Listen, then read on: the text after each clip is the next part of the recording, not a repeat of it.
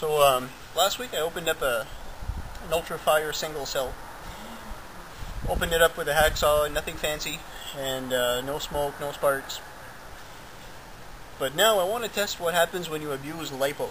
I've got a number of these cells from packs that I've repaired, and these are Turnigy 5 amp hours or 5,000 milliamp, and they're fully charged at 4.2 volts and fully discharged at 3.0. If you read the warnings on all kinds of RC websites, you'll hear how you're never supposed to over discharge. You should not overcharge. There's a spec to how fast you can charge and how fast you can discharge, which is the C rate. These are rated 20C, which means a 5 amp hour cell can be discharged at 20 times its rated capacity in amps.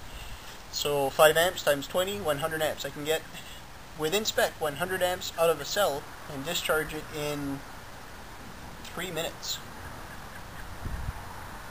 Yeah, 3 minutes.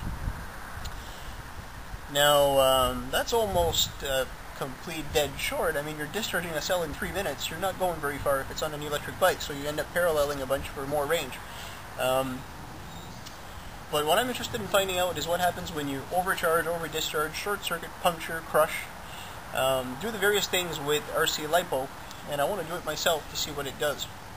Because you watch videos online from people who have abused cells, they've crashed with them, they've had various incidents they don't report, and I want to know exactly how dangerous these things are. So the first thing we're going to do is fully charge a cell and then discharge it to 0 volts, and then keep cycling it to see if something happens. More on that later.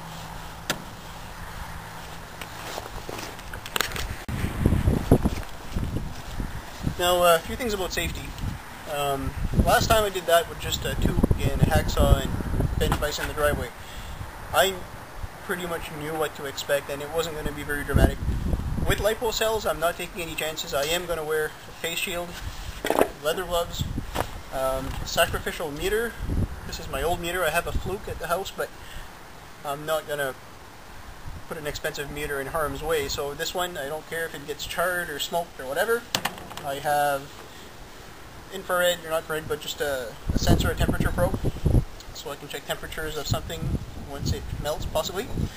Some alligator clips. I've soldered a positive and a negative cable to one single cell, so I can alligator clip for voltage readings, and I can charge through the leads, and that's all good.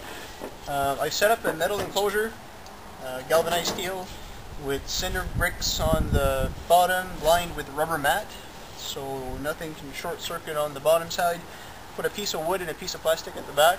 If I do get fire, I can see how hot it got, if it actually lights fire. Buckets of water on the ready, and garden hose right behind it. So I'm ready as far as single cell fires. Shouldn't be such a big deal. I do have a fire pit next to me here, but I don't want to leave pieces of battery material in my fire pit, so I'm doing this separately. This is not something you want to do if you have no experience playing with fire and sparks and dangerous things. I've got a few years under my belt, and I'm still very cautious about it. So, safety first.